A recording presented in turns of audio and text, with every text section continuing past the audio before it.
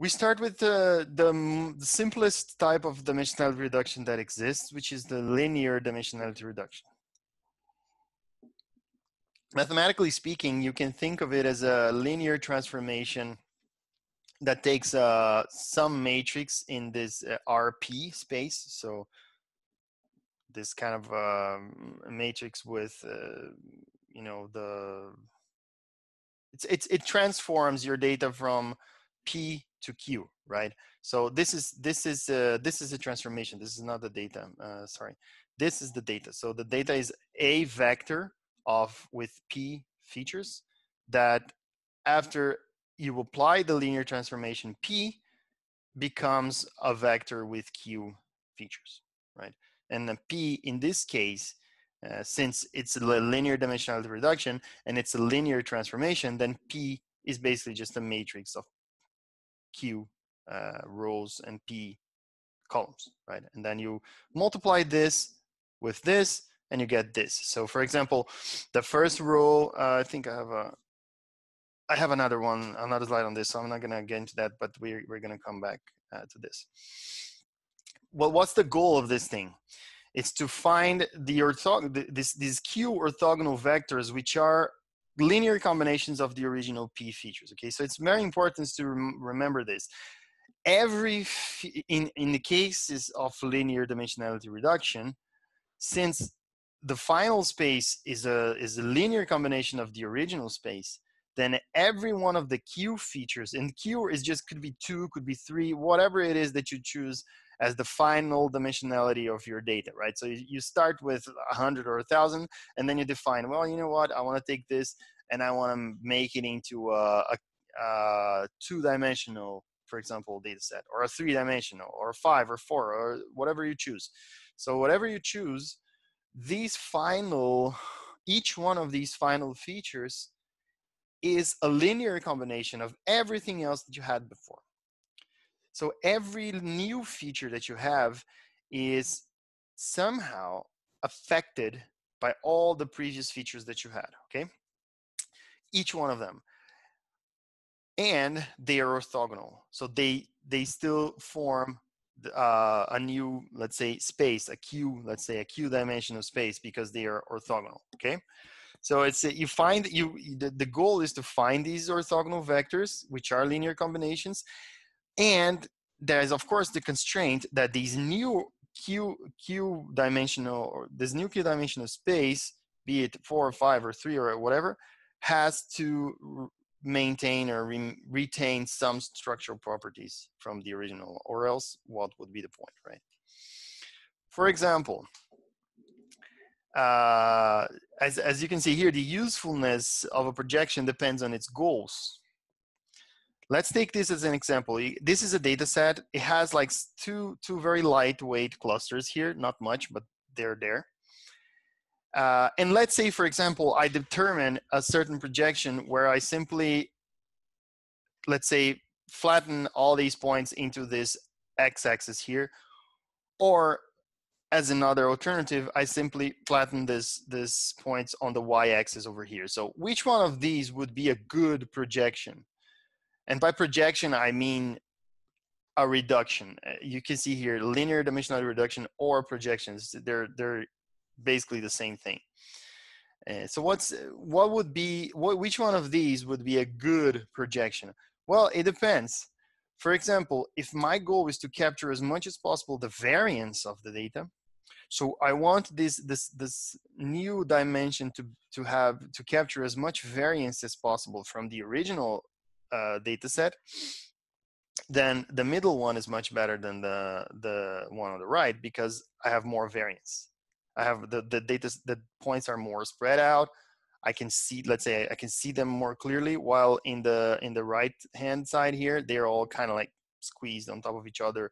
So you don't see as much variance as you would see in this one.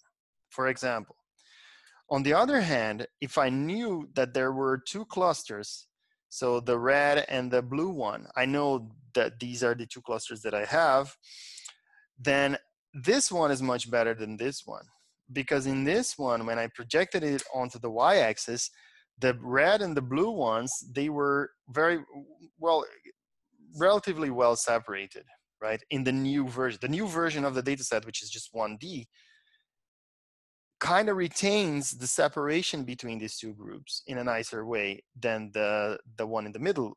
The one in the middle, when they were, let's say, projected on the x-axis, they kind of were projected on top of each other. So there's a lot of confusion between the blue and the red points. So let's say if you were to cluster, if you wanted to cluster this data set, this representation here would be much better than this one, and you would probably get a much better clustering result from this one than from this one.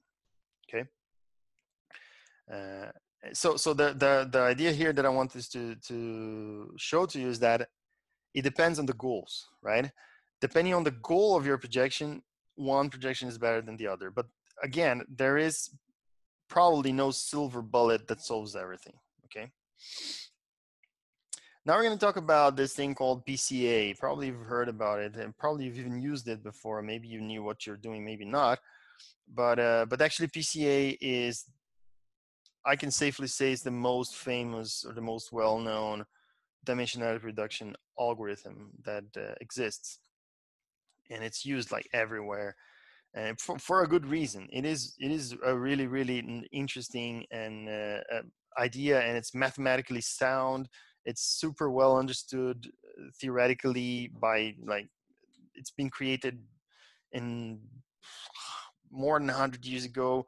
So there's it's very well supported right now by in all possible way, right? And it can be summarized in this one simple sentence, which is, I hope you can see how simple it is. So it's an orthogonal projection, as we've seen before, but instead of being an orthogonal projection into the actual axis, it's an orthogonal projection into a new axis. And I will give you an example in the following slide. But it's and the way you find this new axis is by taking the eigenvectors of the covariance matrix. And then you take the eigenvectors that are associated with the largest eigenvalues, and you choose them as being your new axis for projection. It's okay if you don't understand this very clearly, but I will give you the example in the best way possible. So the goal of PCA is to maximize the explained variance, meaning the final representation of this thing must explain as much as possible the variance of the original data set. All right. It's a little bit of what we saw before on the two different projections.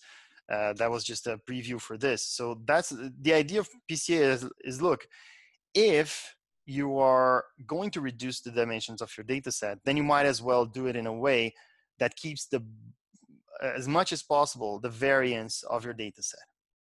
Because the more variance you have in the reduced data set, the better you can see, let's say, you can detect all the different patterns that you have in your data. Because if you have very little variance, or if you lose actually a lot of variance, then you're losing the patterns, because the patterns come from this variance in this data instances, right? That's where the patterns are coming from, in how these different data instances are arranged, let's say, in the feature space.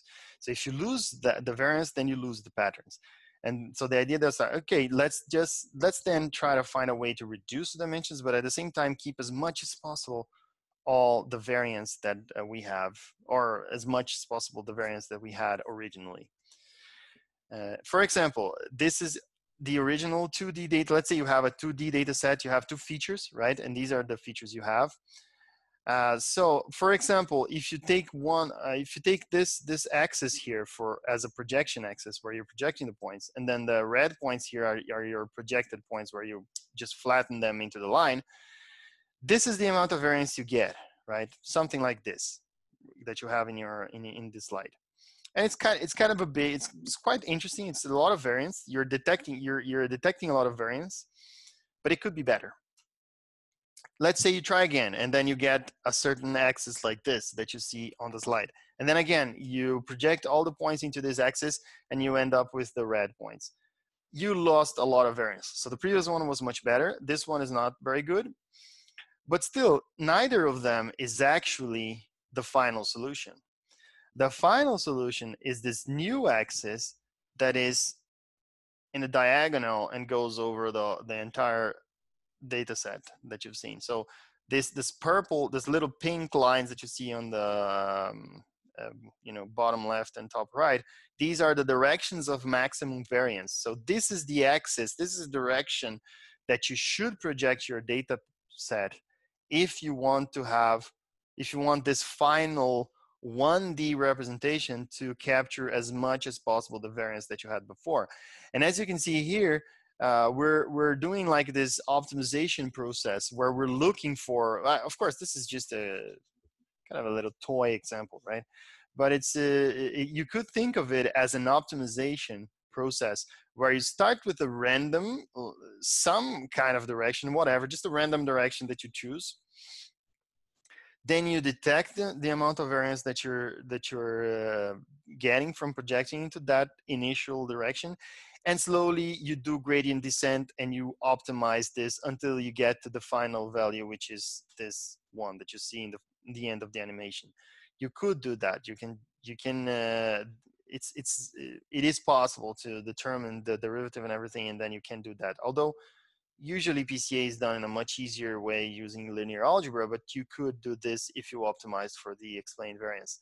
So this is the idea. And as you can see here, this is very interesting to see the difference between feature selection and dimensionality reduction, because feature selection would mean that you have to choose either the X or the Y and disregard the other one. While with dimensionality reduction, what you get is this diagonal axis that is actually a combination of the X and Y, of the original X and Y features. So you don't throw any of these features away, you just combine them into a new one that is the best possible one for your for explaining the variance of your data set. Okay. Yeah, so for example, this is a very common thing that you could do. You could take a data set that's in 3D. In this case here, for example, originally it was in 3D. Then this PCA process finds the first principal component, let's say, which is this one. So that's like the first direction of maximum variance. Then you find the second principal component, which is the direction of maximum variance that is orthogonal to the first one, right? So from first you find the first one, and then you find the next one, which is orthogonal to the first one. And these two, this first principal component, the second principal component, these are the new axes that you're using to represent your data over here. So first PC and second PC. Right, and now, of course, the question then is like how to find the PC. The optimization that we saw here is one way. It works more like just a way to teach this thing, but actually, it's done through some very basic linear algebra. But isn't that the same as linear regression? That's some question that I get sometimes. That sounds like a linear regression, right? So when you do this thing here, it seems like you're trying to find the linear regression between this X and Y. So the linear regression of X into Y in order to predict X using Y or something like this. Maybe that was not a perfect description, but it feels like, it looks like a linear regression, right? Which is something that you've done before, but actually it isn't. Because with a linear regression, these distances here in orange, these are the things you're trying to optimize, you're trying to minimize. So you want to minimize the projection of your points into the linear regression here by looking at these distances that are orthogonal or that are parallel to the y-axis. Because these are the y errors, right? These are the errors of your prediction in the y feature.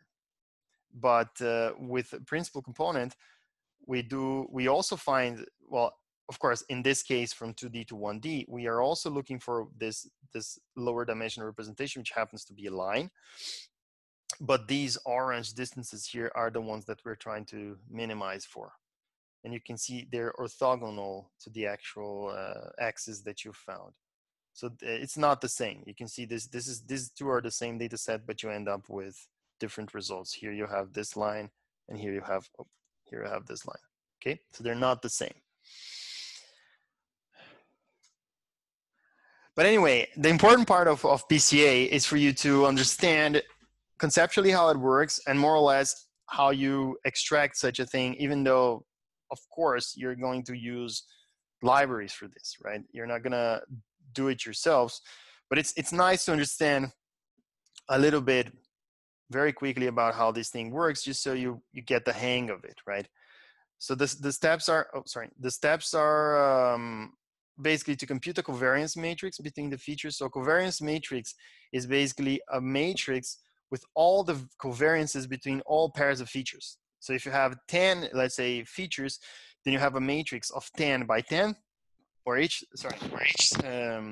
cell is one covariance between one pair of features. So let's say the first cell is the first cell is covariance between A and between feature 1 and feature 1 itself. So that's just the variance. But then if you take a cell like 5, row 5, column 3, that's the covariance of feature 5 against feature 3, for example. So then you build this matrix by just computing pairwise covariances. Then you decompose this covariance matrix into eigenvectors and eigenvalues. So this kind of features, this kind of covariance matrix happens to be the kind of matrix that can be decomposed into eigenvectors and eigenvalues, because it's kind of a very simple matrix. It's square, it's positive.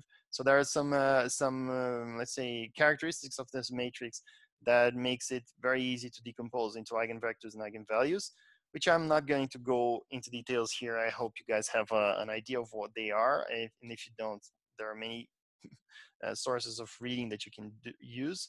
But let's just suppose you understand what is an eigenvector and an eigenvalue. I hope you do. Then basically that's it. And then you choose the principal components, which are the eigenvectors with the highest associated eigenvalues. So you take from all the eigenvectors that you have, you take those with the highest associated eigenvalues. These are your principal components. So if you're projecting into 2D, you just take the 2 eigenvectors with the 2 highest eigenvalues, and that's it. And then you project your points into these 2 new axes using orthogonal projection. So it just like what we're doing here. It's an orthogonal projection because you take the point and then you project it into the line in a way that's orthogonal to the line itself. Okay, like a shadow. Think of it as a shadow of the point into the new axis. I'm gonna skip this a little bit. I'm gonna leave it here in the slides for you to guys if you want to take a look at it later. But it's basically just linear algebra and so on. And talking a little bit about eigenvectors and eigenvalues here. Again, I hope you guys have an understanding of how it works. I'm not gonna focus too much on this because there's a lot of other stuff that we can go through. You can take a look at this later if you are curious about details about how PCA works. And this is interesting here, just so you understand, because in the beginning I said, well, a linear dimensionality reduction is basically a linear transformation, right? And a linear transformation is basically a matrix. And when you find the actual principal components, these are the principal components. So for example, the first PC is the first row of your matrix here with P features, and then the second PC is the second row, and so on. And then this is the matrix that you use, that you multiply your original data points to get your final data points. So if you multiply the first principal component by the whatever data point you get here, let's say you choose a data point from your original data set, multiply the principal component here, you will get this one first coordinate here. And then if you do it again with a second PC, multiply with your original data point, then you get the second feature here. And that's it. And if you're only looking for 2 features, let's say you decided that you want to reduce the 2 features, that's it. That's all you need. And then you end up with a Y point here that has 2 features, this one and this one, which came from the first principal component and the second principal component. Okay. And remember, The principal component itself is a combination, basically numbers that are used to make a combination of all the features into just one value. So every value is a combination of everything that was existing in the original data set. And it's very interesting to see, like this, for example, this is an example of a reduction from 3 dimensions to 2 dimensions. Then you can see that, let's say, consider that you have this original data set here that is in 3D. It's a little bit hard to see, but I hope you can actually at least have an idea that this originally this data set is in 3D. Then you have the first principal component and the second principal component, and they form this, since they are 2 axes and they're orthogonal, they form this plane, right? This 2D plane that's embedded into this 3D space.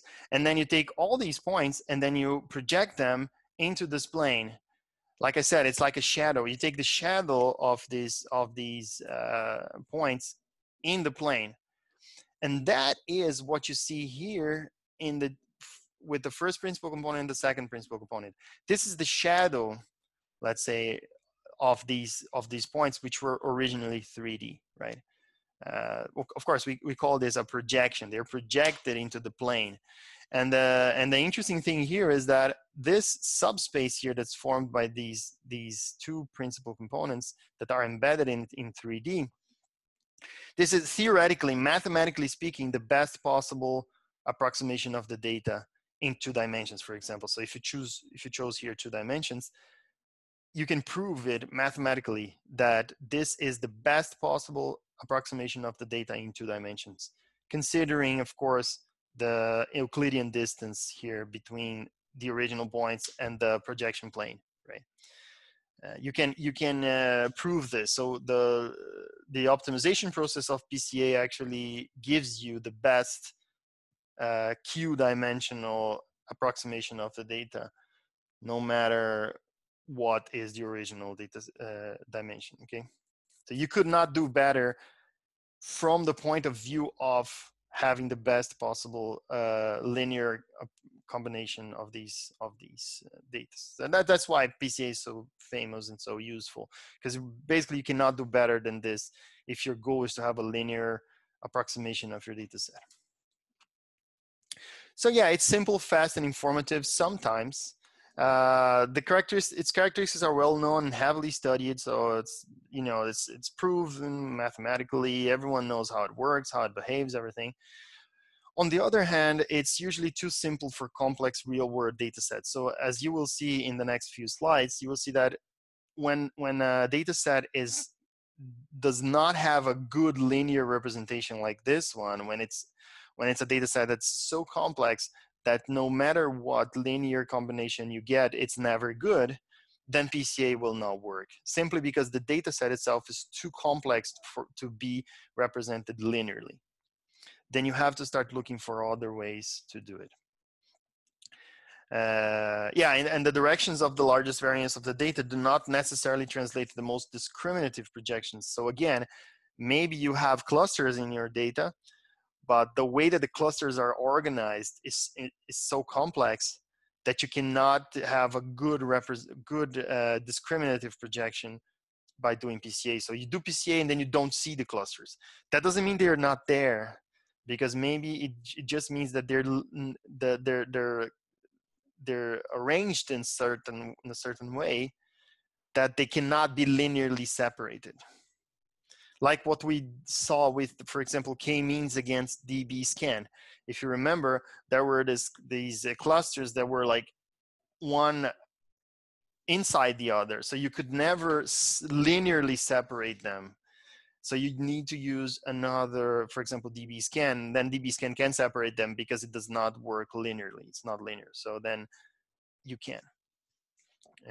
It's the same thing with PCA. If you have a data set that's linearly separated or that can be linearly represented in a nice way, PCA will be perfect for you. If you have a data set that's so complex that cannot be linearly separated, PCA will not work. Then there's some observations here. I'm gonna start to skip some of the more, let's say, obscure details here in order to be able to move on to some other stuff. The slides will be available. You can take a look at this, these more like details that are also part of using PCA.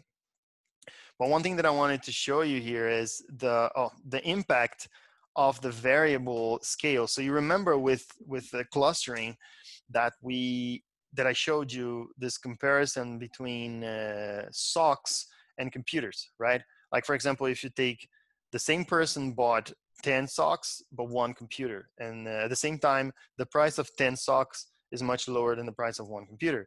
So when you take these two features, number of items that you bought and the price of the things, their scales of the variables are very, very, very different. So that completely makes it very hard for the clustering to work. So then what we did was, it's very important to normalize these features so that they more or less represent a good, let's say, trade-off between these two things, right? So they kind of like scale more or less in the same way. It's the same thing, for example, in this data set where there are 4 features here. It's a bunch of cities, okay, so now I'm not completely sure if these points here are different cities or different neighborhoods of a specific city. Unfortunately, I forgot to put the description here, but it's either a bunch of cities or a bunch of neighborhoods from the same city, and then they measure, murder, rape, assault, and urban population. So it's the scales of these things are different. Like there are many more assault crimes in a specific timeline than there are rapes and murders, right? It happens more. And even the urban population, if you just put it as a feature, it's okay, urban population is another feature. Then all of a sudden you have this thing in the millions or in the thousands, not millions for sure, because it's 209, but let's say it's 209,000 people. Again, the scale of this feature is completely different than the rest, right? I mean, how can you compare 209,000 with 18.97 of murder? It makes no sense to compare these two things. And then what you see, if you just take these 4 features, just apply PCA, and then look at the results into 2 dimensions here, you can see that you get this weird little result here where urban population and assault, they are much, these arrows here, they kind of show in a specific way, they show how much of each of the features are affecting the final result, right? So you could consider it as being like feature importance in how the points are being laid out in this visualization. And you can see that urban population and assault, they pull everything much more than rape and murder because they have these very, very, very different scales, right? And I will, and then if you actually normalize these features or scale them down to a specific, let's say to the same, more or less the same scale, and you just, for example, you scale them between minimum and maximum, or you normalize them by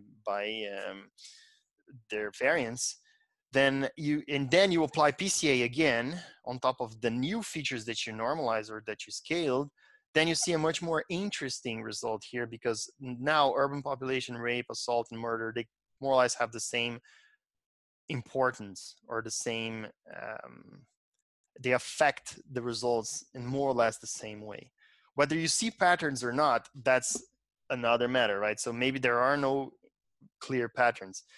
But in this case, these arrows here, they kind of point to the direction you should be looking at if you wanted to see something. Like, for example, this direction here is the direction of urban population, so you could kind of assume that anything around this area here has low urban population, and as you go up like this way, the urban population becomes larger. And the same with rape. Like if you go around here, then you have something that has some places that have low urban population and low rape rates and so on. I don't really like talking about this. Maybe I should change this example. It's from the book. So yeah, so this is important to show the effects of scaling, okay? I have a question. Is there a way to know with what importance the feature 1 constitutes in each PC in comparison to feature 2? Yes, by coincidence, that's exactly what I'm showing here. This is from Deepak. By coincidence, that's exactly what I'm showing in this slide here. So I cannot talk about this in details in this lecture, but if you look at this reference here that I have to the right, they're talking exactly about this, okay? So if you read this chapter here, you will see a very nice way to compute these arrows here that you're looking at this graph, and they show exactly that. What is the importance of each feature in each PC, okay?